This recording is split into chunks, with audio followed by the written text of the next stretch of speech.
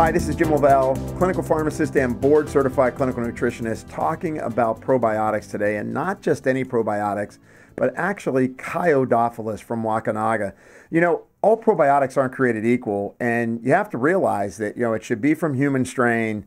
They have to have a duplication rate, meaning there should be studies that say when you take these probiotics and they get into your intestine, that they actually have a good doubling rate, meaning that they're growing and replicating.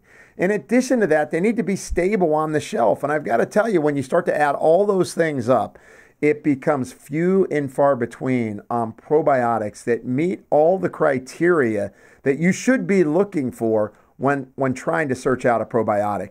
The first thing is to understand is what exactly influences the intestinal flora. Because I think a lot of people think that, oh, hey, I'm not having gas, I'm not having bloating, my intestinal flora is just fine.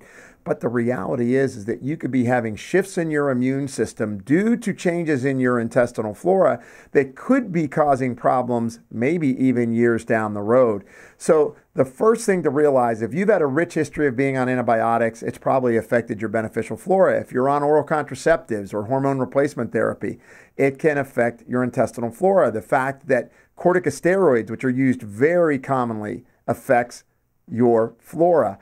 Taking nonsteroidal anti-inflammatory drugs, things like ibuprofen and naproxen, which are common NSAIDs, affects your beneficial flora and can affect your future health. If you're taking a proton pump inhibitor or PPI or an H2 blocker, meaning an acid blocking drug, you change the pH of your stomach and your intestine, and that means that the beneficial flora have a harder time surviving. So if you're going to be on those types of medications, these are some of the primary things you should be doing to help prevent future progression into other conditions.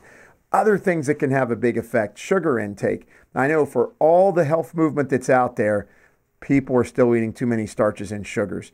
We still have a big obesity problem. The number one reason for it is for starch and sugar intake, without a doubt. People will say to me all the time, hey, it's a box of gluten-free cookies. So what if I ate the box? It's healthy. They're organic. The reality is we're still taking in too much starch, most likely due to stress eating behaviors. And if you're doing that and you're noticing gas and bloating and abdominal distension, then try a probiotic. You may not realize this, but probiotics actually dictate the intestinal hormones that tell your brain whether you're full or not. Probiotics actually have a dramatic impact on your appetite. I know people don't even realize that. They also help to metabolize hormones, but there's other things that affect your flora. So things like bacterial cytochemicals in drinking water, right? So when you put a lot of chlorine in water, it kills all the bugs. That's great. But if you're drinking tap water, guess what's happening to the bugs inside your body when you take it? They're getting killed too. So it's really smart to think about, I'm going to drink filtered water. There's pesticides in our food that are known to change the microbiome. And we should realize that if you're going to eat foods that aren't organic, make sure you're washing them thoroughly. If you're drinking alcohol on a regular basis, alcohol affects your gut flora. Exposure to other environmental chemicals like heavy metals can affect gut flora.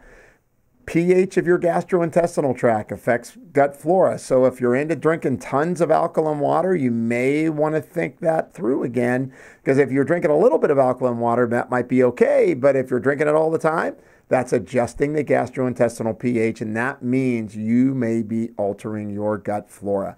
Stress has a tremendous impact on gut flora, so make sure that you understand that if I'm under chronic stress, my gut flora is probably being affected, and that means that I'm putting my immune system under stress. But a lot of people don't realize that a lot of chronic inflammation, the origins of it come from the gut. When you don't have adequate beneficial flora, you don't keep your tight junctions secured. Now, what does that mean? That sounds like a lot.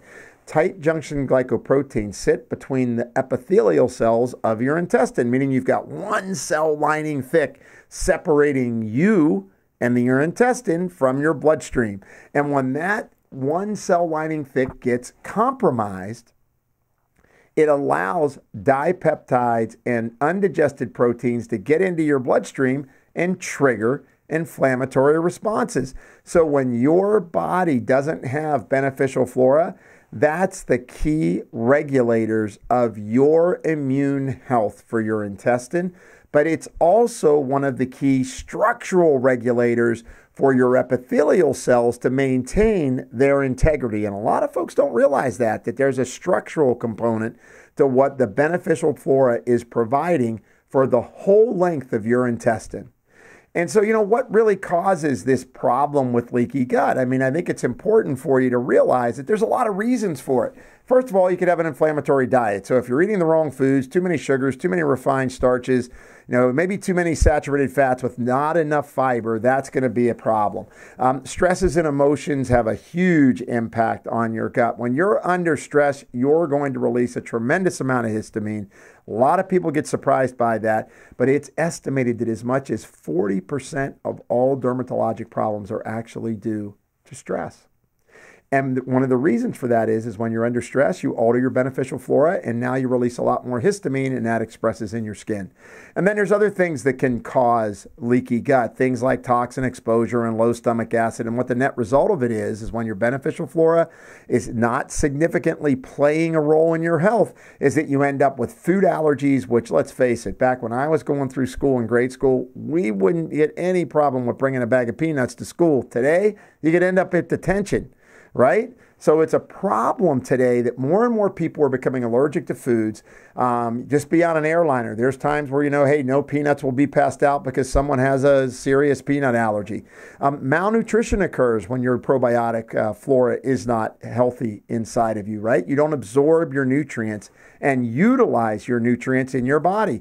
You get dysbiosis, meaning that you start to grow more yeast and other unfriendly bacteria when you don't have the beneficial flora to maintain them. And then you also end up with toxin overload because the beneficial flora actually play a role in helping you to detoxify on a daily basis. Now, what's the net result of all of this when the beneficial flora aren't present?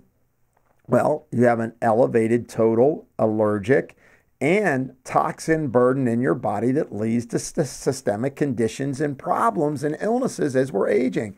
And let's face it, guys, people are getting sicker at earlier ages. Think of the amount of kids with food allergies. Think of the amount of you that are out there that developed adult food allergies. Once you know you got allergies, you've got to start looking for a probiotic. Another thing to realize is that when you get a leaky gut, you make more circulating endotoxin. Now, why am I bringing this up? Endotoxin is associated with metabolic syndrome, meaning that the more toxic my colon becomes, the more leaky my intestine gets, the more the epithelial cells get compromised, I get more circulating endotoxin or lipopolysaccharide, and it's directly associated with the symptoms of metabolic syndrome. So it's strange to think about this, but the leakier your gut, the less the integrity of the gut, the more you lead yourself towards elevated triglycerides, elevated lipids, elevated blood pressures, elevated blood sugars. Pretty interesting, right? But that's the whole aspect of your immune system. 70% of your immune system is in response in your gut. Now, the last thing to think about is the fact that when you take probiotics, in particular Kyo-Dophilus, it was shown to reduce circulating inflammatory compounds like TNF-alpha and increase important compounds like interferon gamma, and then also it helped to reduce interleukin-6. Now, why three big compounds that you hear about? But the reality is that when I can reduce inflammatory compounds, that means that my immune system is staying healthier and I'm not leading to systemic inflammation.